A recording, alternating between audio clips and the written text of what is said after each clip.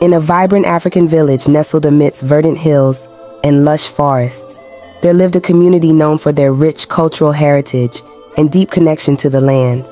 Among them was a wise elder named Matoki, whose tales captivated the hearts and minds of young and old alike. Legend had it that Matoki was blessed with the gift of storytelling by the spirits of the ancestors, who whispered ancient wisdom into his ears as he slept beneath the starlit sky. His stories were woven with threads of magic and mystery, transporting listeners to realms where lions spoke in hushed tones and trees danced to the rhythm of the wind. One evening, as the villagers gathered around the flickering flames of the communal fire, Matoki began to recount a tale that had been passed down through generations.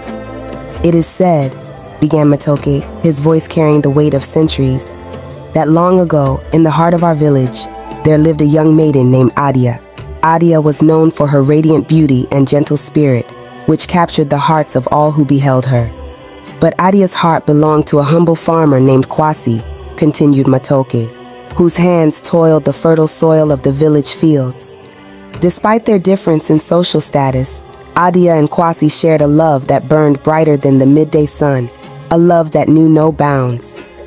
However," Matoki paused, his eyes glimmering with the flickering light of the fire, "their love faced a formidable obstacle in the form of a jealous sorcerer who dwelled in the depths of the nearby forest.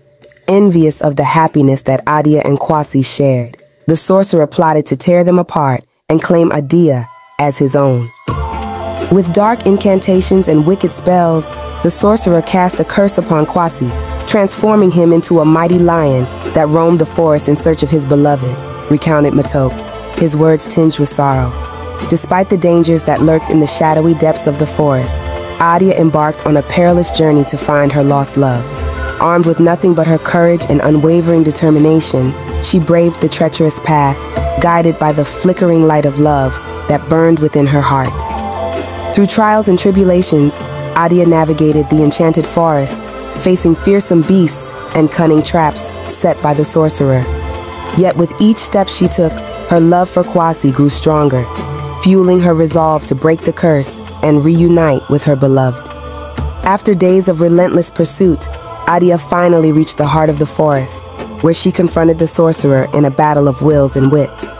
With the power of love as her shield and the strength of her spirit as her sword, Adia overcame the sorcerer's dark magic and shattered the curse that held Kwasi captive.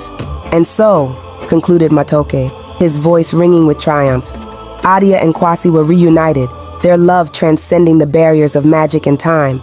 Their tale became a beacon of hope and inspiration for generations to come, a testament to the enduring power of love to conquer even the darkest of forces."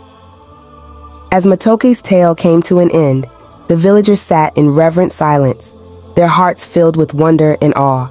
And in that moment, amidst the flickering flames of the communal fire, the spirit of the village was renewed, and the bonds of love and unity that bound them together grew ever stronger.